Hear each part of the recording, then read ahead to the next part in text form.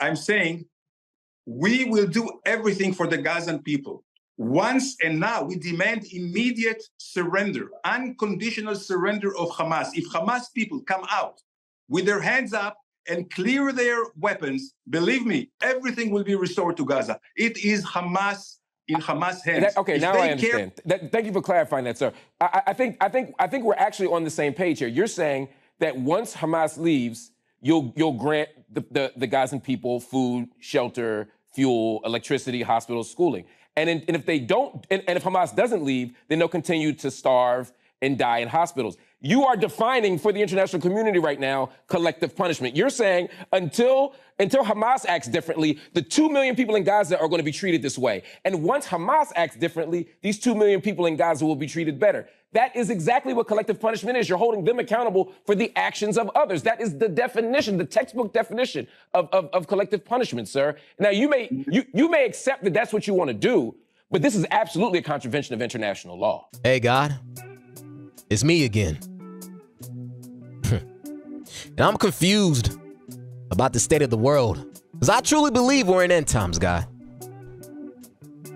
I truly believe your people are more lost than ever. I want to talk today about Israel versus Hamas and what this all means and what should I be doing? Should I be afraid? Who do I support?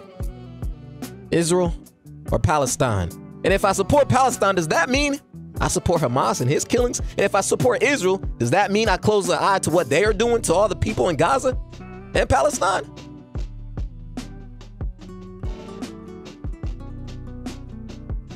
It seems like today we cannot even agree to disagree. If I say I stand with Palestine, when someone's going to say, oh, nah. So you support the killing of babies, the killing of young, innocent individuals. Or have we not forgotten that Israel has dropped 6,000 bombs on Gaza? See, the news only wants to paint a certain picture, right? But they don't want you to go do your own history.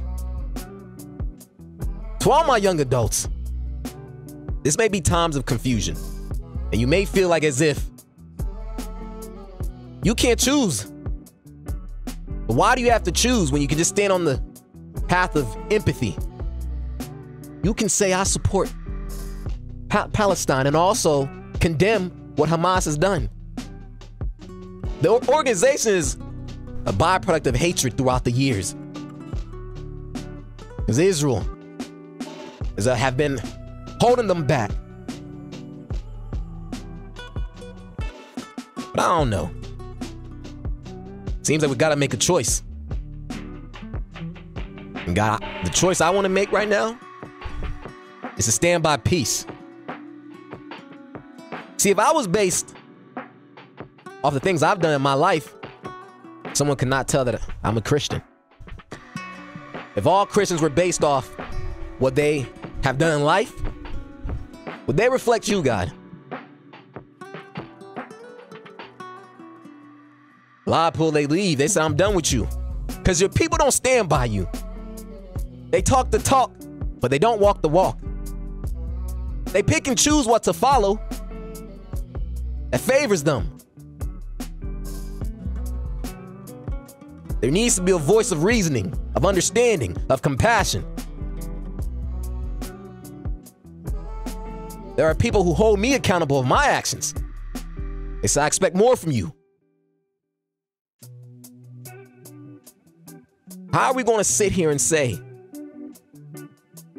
that all these killings are justified because they're God's chosen people? The land belongs to them. But the innocent ones who are dying don't even know what's going on, who are born into this earth without their will, are confused. You're going to judge me because some man, some organization decided to commit an act of war. And now I have to die. And my people have to be judged. What does that say? See, if I was somebody who didn't know God, I would look down on the rest of the world and be like, I don't want to follow him. If you were doing this in the name that you believe that this is your land, or that You're God's chosen people? What act shows me that I should follow you? Because I don't see love, don't see peace. I just see a group of people who want to eradicate another group of people. To all my young adults, get to the point where you start asking questions. Do your own research. Do your own studying. Look from the outside. Because I don't believe in God because someone told me to believe in God. I believe in God because what he has done in my life and the relationship that I have with him and all the things he has done and everything he has done for me. In the times that I was low, he lifted me up. In the times when I was lost, he showed me a way. I'm not perfect. Don't try to be perfect. God knows my heart. But for you who are lost, the rest of the world who don't know what's the outcome of this, continue praying. Because I don't want you to be the person who comes to church every Sunday, goes to altar call every Sunday, and not try to prove himself on Monday, Tuesday, Wednesday, Thursday, Friday, and Saturday. As long as I go to church, I'm okay. As long as I believe in God, I'm okay. I'm a nice individual. I'm not gonna lean on one side. I'll be neutral. Because I don't want to offend somebody else. I'm not gonna support a certain group because I'm gonna offend my brother. What happened to loving each other? What happened to caring for each other? What happened to I can support you in times of need. But right now, you need to calm it down. I can support you and say what you are doing is wrong. Because that's somebody who loves you. I don't want a yes man by my side. See, God puts me in my place. When my pride gets the best of me, I say, I can do it all by myself, knowing it was all him. He comes to me.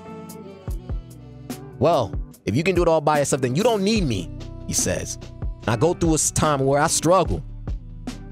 And I remember why I'm still alive, because God called me here. There is still a mission I have to do. There's a purpose I have, a desire, a hunger. To all my young adults, we are living in end times. This may be confusing, may be hard. But all I can say right now, pray for both sides. Because at the end of the day, while you're looking at this video from your comfortable couch or your 3-story house, your bills are paid, you got running water, your lights work, there are those who don't even know what clean water is.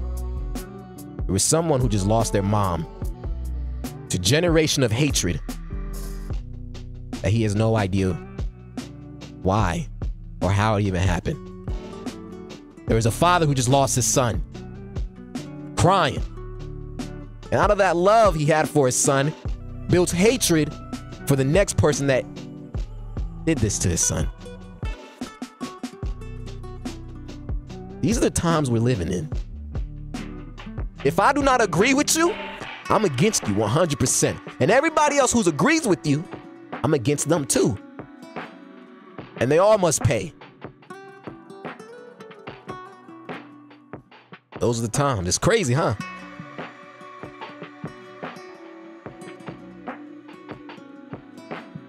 See, Father,